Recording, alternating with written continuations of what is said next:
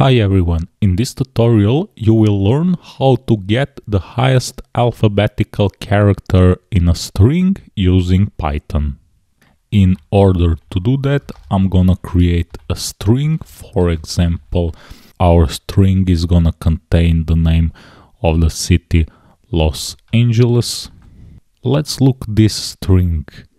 The highest ranked character alphabetically is letter S. So we assume that we're gonna get as the result this character S. If I want to get the highest alphabetical character in a string, I'm gonna use max function and I'm gonna provide as an argument this string and I wanna print the result. Let's press enter. And as you can see, by using this max function, we got the highest ranked character in alphabet. That's all in this tutorial. Don't forget to subscribe to our channel. See you in the next tutorial. Happy coding!